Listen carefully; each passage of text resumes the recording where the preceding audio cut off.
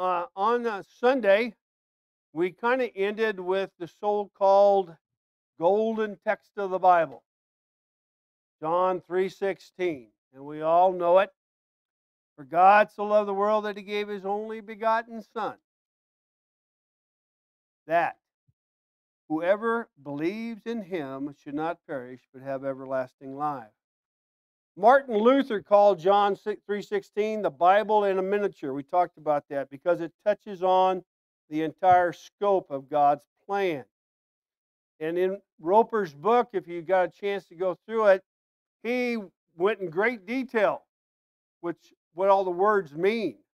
God, for God, the greatest being, so loved, the greatest trait, the world, the greatest company, that he gave, which is the greatest act, his only begotten Son, the greatest gift.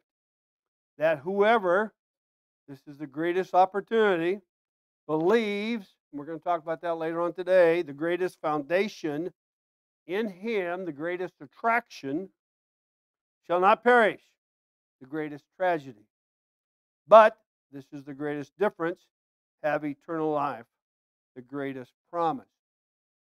One of the things that I brought out is so many of our denominational and brethren and those who are somewhat familiar with the Scripture believe that John 3:16, when it says that whoever believes, that's the only thing they got to do. I believe. But what kind of a belief are we talking about here? An active one, an obeying one, obedient. Yeah, well, we're going to get to that. And so I just wanted to make sure that, when we speak with people, that they have a clear understanding of what that means. See, God's love expects a response of faith. Okay? God wants everybody, every person, to believe in him. The new birth that we've been talking about, that regeneration requires faith. Remember, we touched upon Hebrews 11:6, that without faith it is what? Impossible to please God. Without faith, being born of the water and the Spirit would be meaningless, if not impossible. Any thoughts or questions on the kind of review up to this point, or where we just first started? Versus dead. That's right. Mark? It was possible to be saved by mental faith only. Then Saul of Tarsus didn't have to rise and be baptized to wash away his sins, because he already believed. You did? He met the Lord on the way. That would get your attention. Even called him Lord. So if that's not belief or faith, I don't know what would be. All those people in Acts, 2nd chapter, the 3,000 that repented and were baptized, were added to the church. There's no need for them to do that if they just have to believe. That's right. It's an an obedient faith that and on and on and on. makes us have a response. They demonstrated not dead faith, which is the faith without works. Right. They obeyed the works that God put before them, and of course were blessed through that. So there's a big difference. There is a big difference. Good. Okay. Let's look at verse 17. It reads, "For God did not send his Son into the world to judge the world, but that the world through him might be saved." Now, some see a contradiction with this verse and over in chapter 9, verse 39, which says, "For judgment I came into this world." It is clear that Jesus has the authority to judge. We find this over in chapter 5, if you want to turn over just a couple of chapters. Starting in verse 26. It says, "For as the Father has life in himself, so he has granted the Son to have life in himself, and has given him authority to execute judgment also, because he is the Son of Man." Now, some of your translations and mine, I read it with the word judgment, or judge, Some of them may say condemn the world. But that is not the point in the passage under consideration. The word rendered judge in the passage means to condemn. And if we reread that and insert condemn instead of judge, we would see that altogether it's unfortunate that some will be condemned. When judgment comes, there will be some condemned. This was not the purpose of Jesus coming into the world. Remember in Luke 19:10, Jesus came to what? Seek and save the lost. And it's only through him that the world can be saved. Thoughts or questions?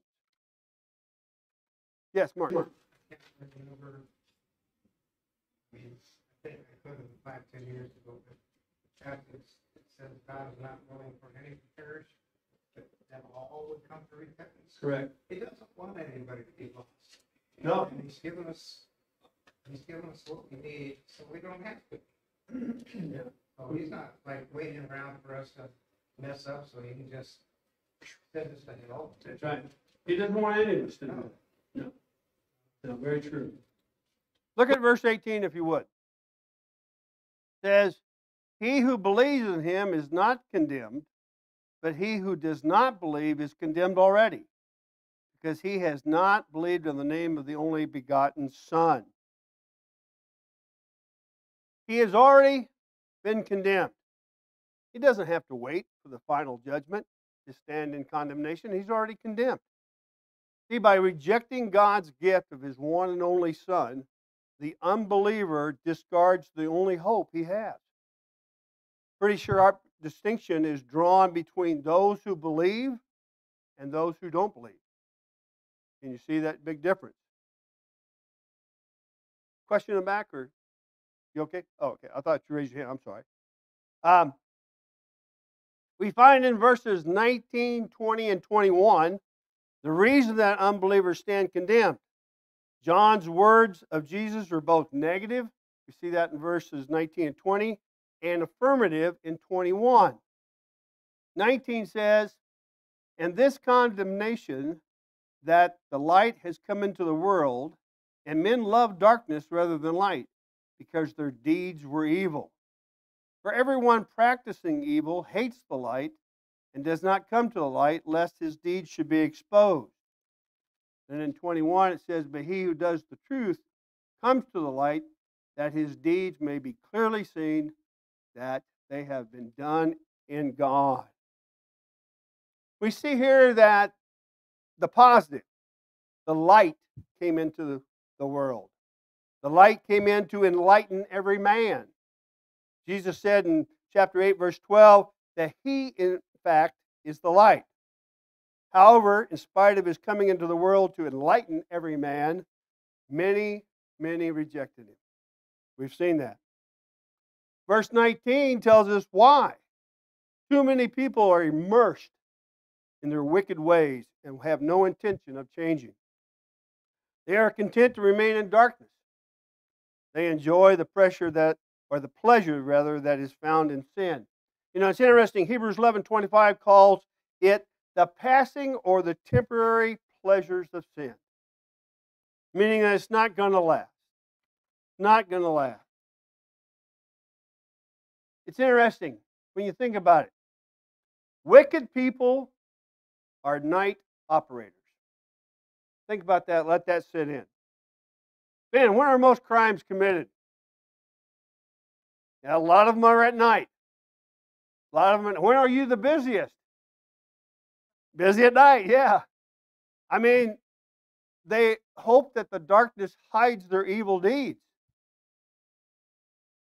They don't want to get caught. Yeah. Oh, yeah, that graveyard shift. You gotta love it. So much going on. We see in verse 20 that others reject the light. The world hates the light because the light exposes those deeds of the world, those evil deeds. And then in verse 21, as we ended up, we see the contrast. Again, but he who does the truth comes to the light, that his deeds may be clearly seen that they have been done in God. He doesn't come to the light so that he can show off and boast about his deeds. No. But his deeds are known by God and by others many times. Any thoughts, comments? Yes, Mark.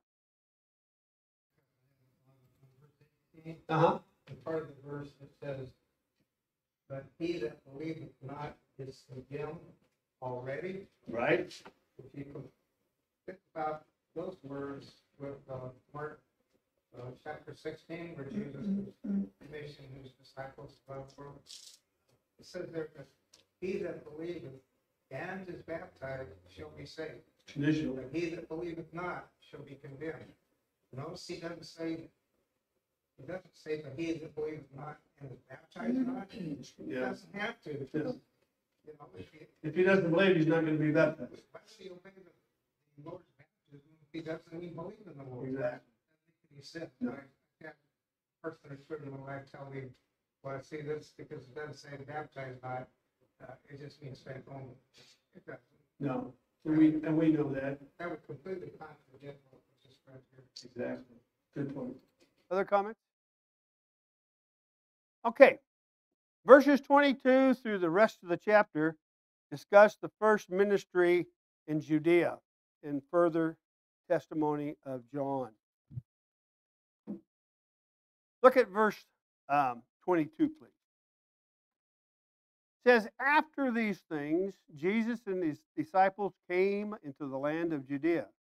There he remained with them and baptized. When he says after these things, what does that mean? What things is John writing about? It really refers to an indefinite period of time. After these things, those things that had gone on previously, whatever time that may be. In other words, sometime after Jesus' attendance at the Passover and his encounter with Nicodemus, he and his disciples, probably still the six, Peter, James, John, Andrew, Philip, and Nathanael, went into the land of Judea. It's interesting that they had been in Jerusalem, which is in Judea. So if they were already there, why does it say they came into the land of Judea? It's a little misleading, but a better way to understand it is what Roper actually put in, and I've seen this in other commentaries.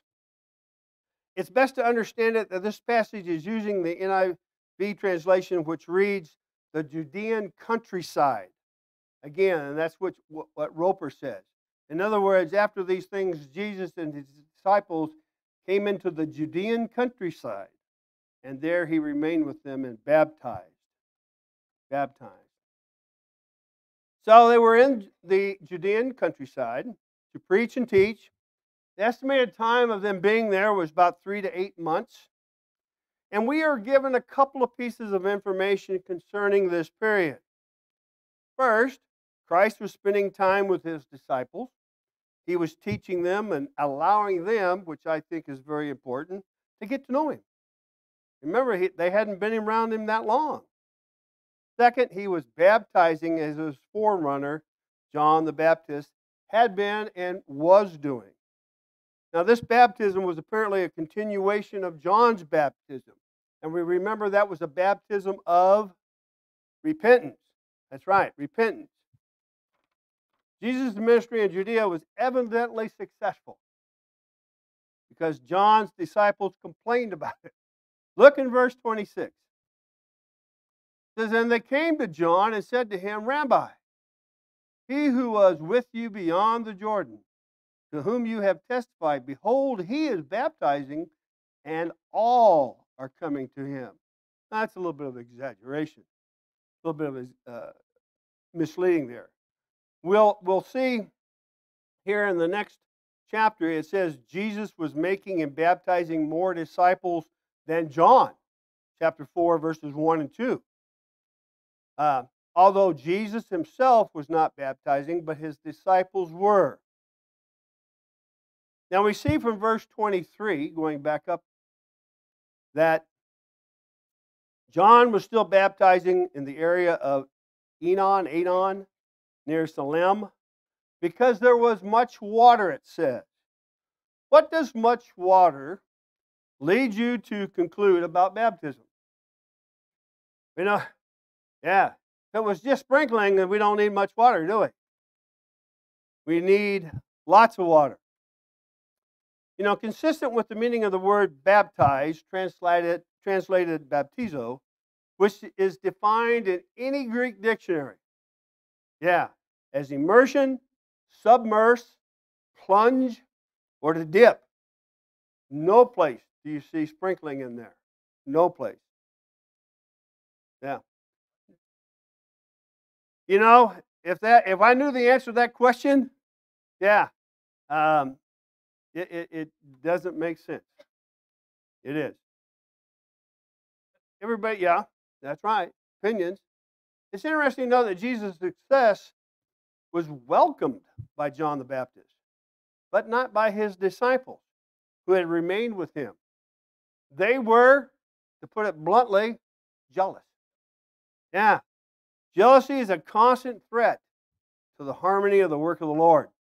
Now, verse 24, John, the author, for some reason, seemed it was important to write that for John, the Baptist, had not been thrown into prison. We'll see about this in a little bit. We see in verse 25, there arose a discussion on the part of John's disciples. And this discussion was about purification. King James Version says a dispute arose between some of John the Baptist's disciples and the Jews, being plural. And it's interesting that the New American Standard Bible in the ESV says a Jew, singular. And when you look at the manuscripts by the scholars, the evidence is mixed as to whether it was one Jew or more than one. But it's interesting that I guess most scholars think they lean towards being one Jew. One Jew. And this discussion centered around the Jewish ritual itself, namely dipping people and objects in water to achieve ceremonial cleanness. And it's interesting. When John the Baptist's disciples came to him after this dispute, they didn't even mention this. They didn't even mention it. Look at verse 26. And again, they came to John and said to him, Rabbi, he who was with you beyond the Jordan, to whom you have testified, behold, he is baptizing, and all is coming to him. There's nothing about the dispute on the purification. Nothing at all. These complaints from John's disciples prompted him to testify again concerning who Jesus was. While John knew his role well, he did. It seems clear that some of his disciples did not fully understand, even though they had heard John's words back in chapter 1, verse 29 and 30. It was a contest for him, which I don't understand. You know, it was a contest, I guess, on who could baptize the most. Doesn't make sense. Now, this is the setting for the last words ever uttered by John the Baptist in this gospel account, 27 through 36. And we're going to look at that. John began his reply by noting a basic principle. Each person has a particular gift or role from God, and it's the person's responsibility to fulfill that role. His work had been authorized by heaven, by God. John was exercising his role God intended him to do, to bear witness of Jesus. Look at verse 28. You yourselves bear me witness that I said, I am not the Christ, but I have been sent before him. Christ was sent to announce Jesus' coming and to prepare the way for him. Instead of resenting the popularity of Jesus, John rejoiced in it. Look at verse 29. He who has the bride is the bridegroom, but the friend of the bridegroom, who stands and hears him, rejoices greatly because of the bridegroom's voice. Therefore, this joy of mine is fulfilled. It seems like in Jewish customs, There was a guy, I mean, today we might call him the best man. But there was a friend of the bridegroom, and he was responsible for taking care of a lot of things. In fact, he was to give the wife to be away. And when he heard the voice of the groom accept his wife to be, that made him happy. A big sigh of relief was given, if you will. And so that's why it says that he who has the bride is the bridegroom, but the friend of the bridegroom stands and hears him, rejoices greatly because of the bridegroom's voice. Bridegroom is accepting his bride to be. And that's important. That's important. Instead of resenting the popularity of Jesus, John rejoiced in it. John was the epitome, we talked about this a couple of lessons ago, the epitome of humility. Epitome of humility. With joy, John said in verse 30, he must increase, but I must decrease. What does that mean? Okay, I must humble myself, get out of the way. Other thoughts?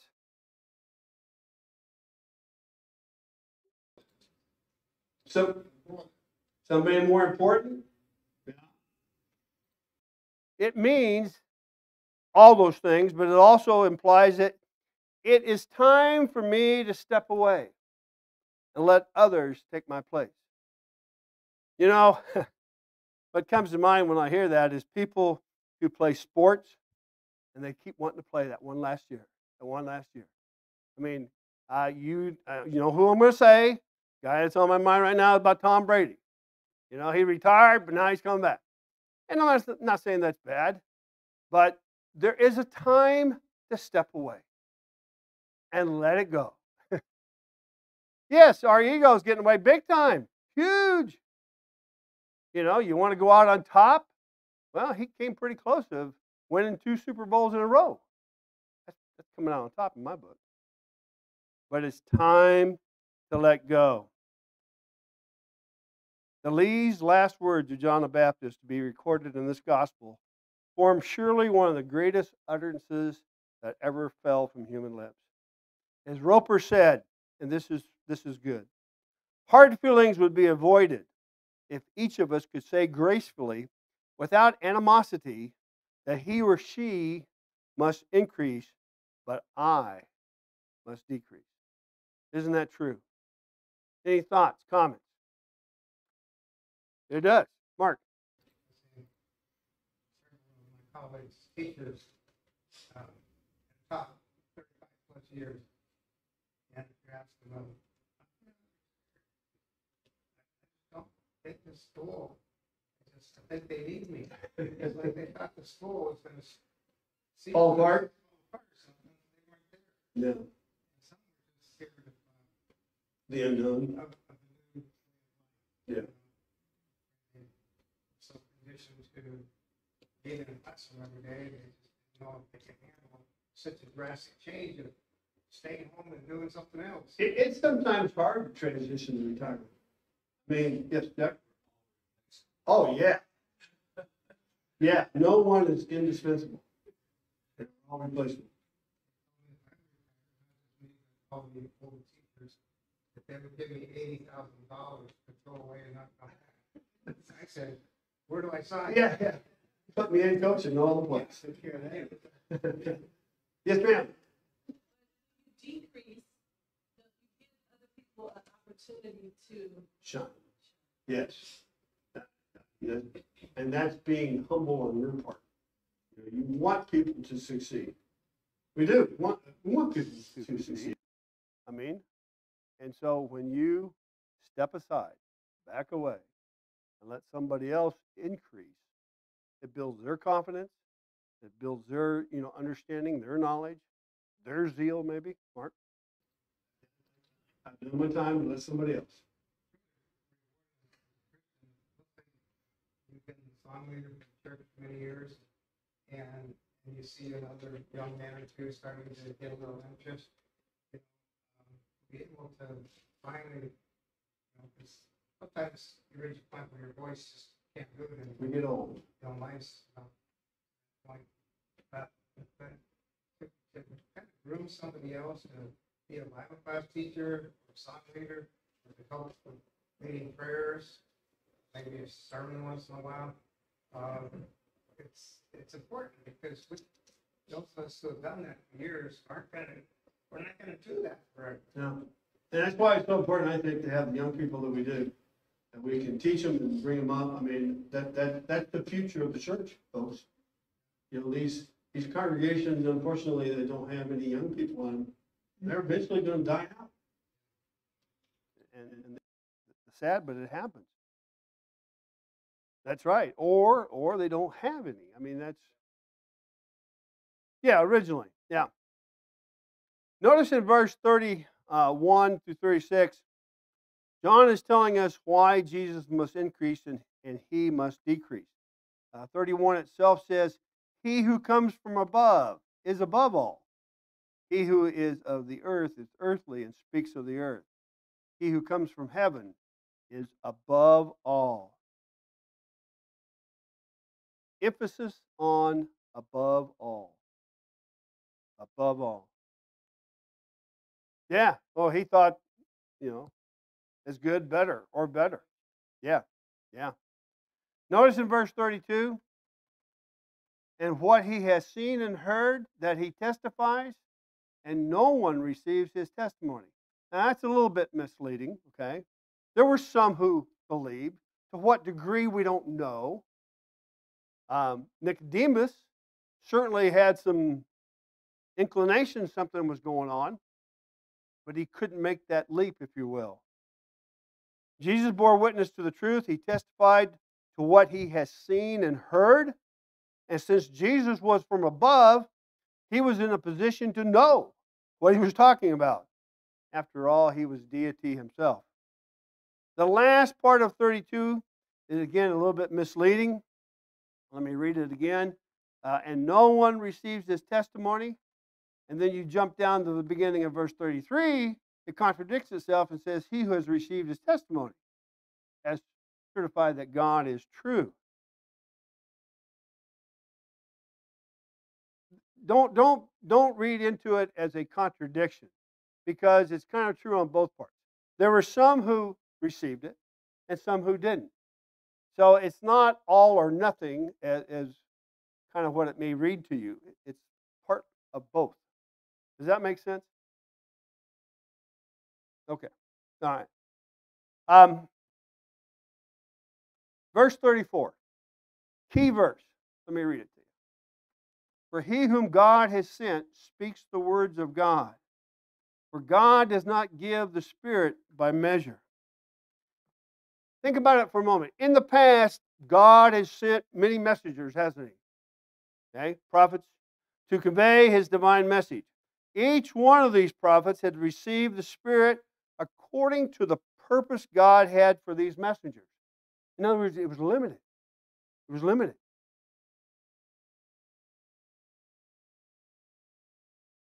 This is not the case with Jesus, because God gave the Spirit, what does it say? Without measure. It means there was no limit. No limit to what Jesus had the ability to speak about and had the authority to do, especially in those things of heavenly places.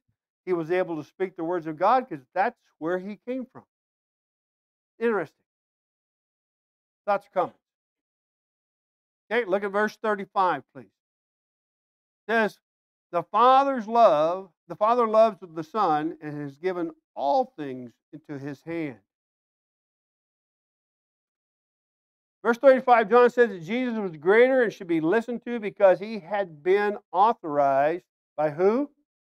The Father, and had been given all things to him in his hand. All things. And then verse 36 serves as the climax, if you will, of the chapter, summarizing what has been said about the new birth. If we read, he who believes What does that mean? What kind of belief is it? We've talked about it. An obedient belief. A belief in this passage refers to a faith that acts, does something. It's a faith that obeys.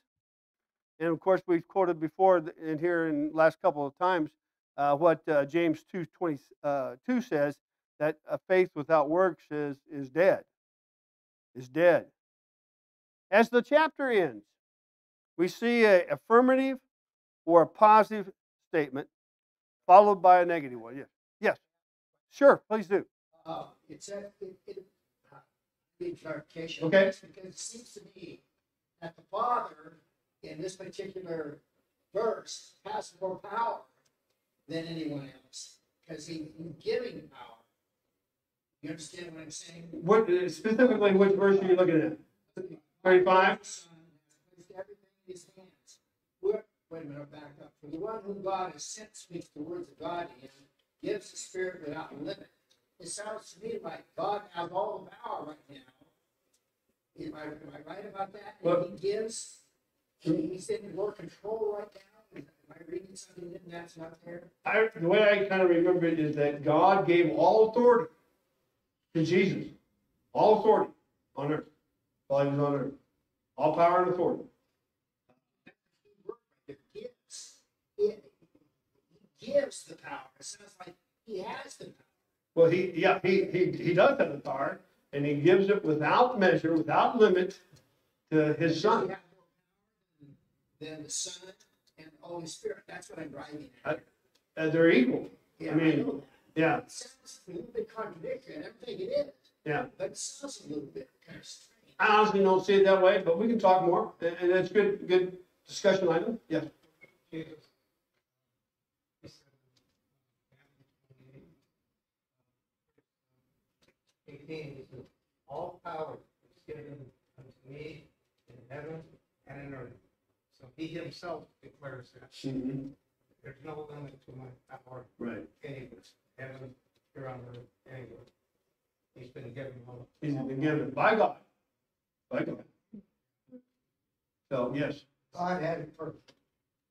Yes. Gave it. That's the way I would understand it. Yeah. Any other thoughts or comments? All right. I want to close with a couple thoughts about Nicodemus. I kind of feel sorry for Nicodemus. We don't know what happened after verse 12 between Nicodemus and Jesus because the Bible, it's silent on the matter.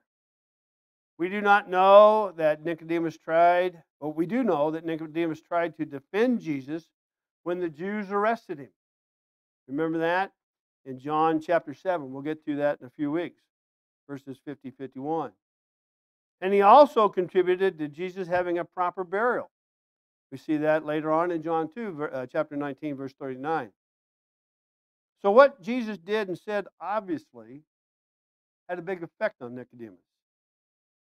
But did Nicodemus ever go from believing that Jesus was sent from God, which states that in chapter 3, verse 2, to believing that he was the actual Messiah? We don't know. The Scripture is silent on that. Nicodemus is never mentioned after Jesus' burial, including not being mentioned among the disciples in Acts at all. Thus, we do not know if Nicodemus truly came to believe that Jesus is the Messiah, or if he remained in his conviction that Jesus was just a prophet sent by God. He missed out. Missed out. Any comments or questions before we go to the questions? Okay. Turn over if you have your papers. I'm looking at the individual study guide because that has more questions, and it covers all the ones on the other study guide for lesson 15. First question is, who was Nicodemus? Well, I don't know if he was the high priest. He was a Pharisee. He was a ruler of the Jews, teacher of the Jews. Remember, that's what they call him. He was a member of what? The Sanhedrin. Of what Jewish sect was Nicodemus a member? Pharisees. Okay? Um, what was the Sanhedrin? How would you describe it? Jewish high court, like the Jewish Supreme Court. Exactly right. Comes from a Greek word that means assembly or council. It is made up of 70 members along with the high priest. That goes all the way back to Numbers chapter 11, verse 16. Very interesting. What was the significance of Nicodemus going to see Jesus at night? Didn't want to be seen. We talked about that possibility. Maybe it was the only time possible that he had free. As a rabbi, they would study late in the evening hours. And maybe this was the only time he had. Mark? Wanted to talk to him alone. Maybe this. That's right. He attracted a crowd. And like we talked about, maybe he was nervous a little bit and didn't want people to know that he had been seen with Jesus. The scriptures don't specifically say, but we can let kind of our imagination roll a little bit with it. What was Nicodemus's misconception of the kingdom? A physical, an earthly kingdom, right? Oh, big power, grab human armies are going to defeat. Yes.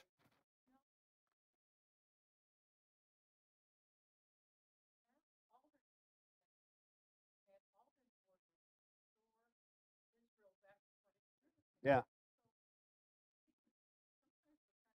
We're hard on them.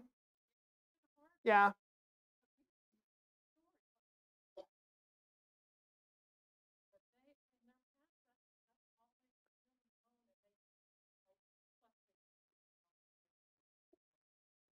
And change is hard.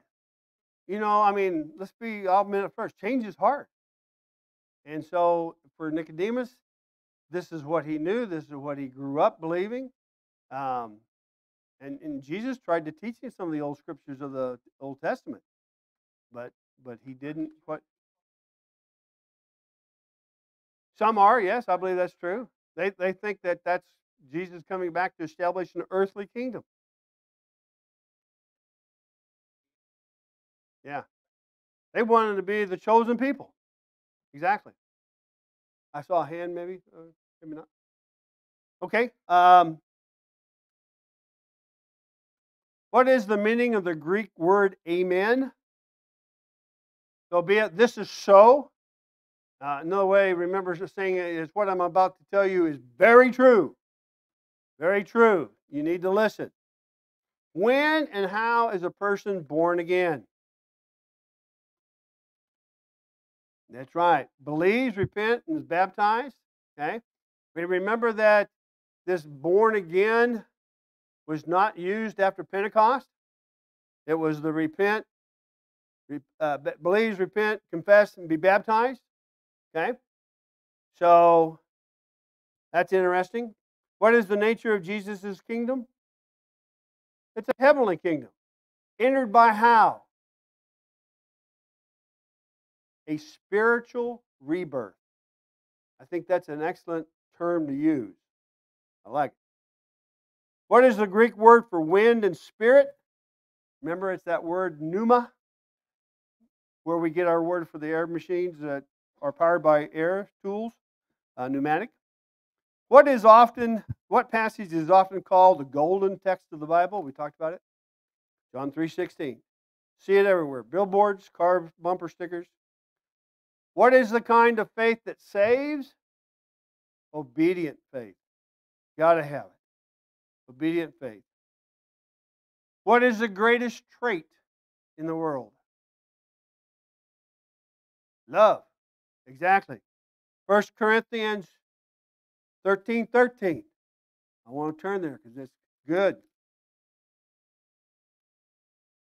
It should be, yeah. Well, I did write it down here, doggone it. And now abide faith, hope, love, these three, but the greatest of these is love. Love. Describe belief as the greatest foundation. Refers to Hebrews 11:16. Belief as the greatest foundation. Without it, it is impossible to please God. I think that's where it's going. That's what I wrote anyway. And the last one, what prompted Jesus to leave Judea and go back to Galilee? A little bit of an introduction into our next chapter 4. John was arrested, okay? And I'm not going to go into any great detail. I brought my notes for the next lesson just in case we did get to it. But a couple things I want you to think about before next Sunday.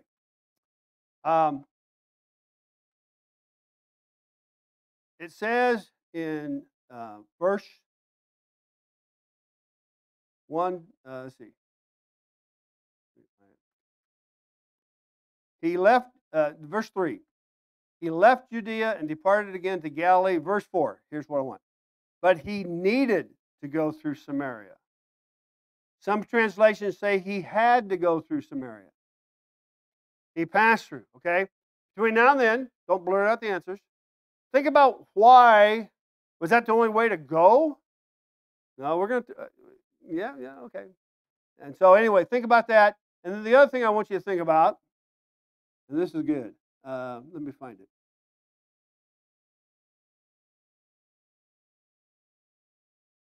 What I'm looking for right here, verse 9.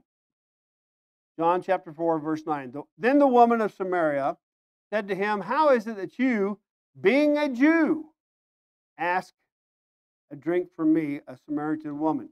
Okay? Your task is to find out how she knew he was a Jew. Okay? Have some fun with it. All right, thanks, everybody. It was a great class.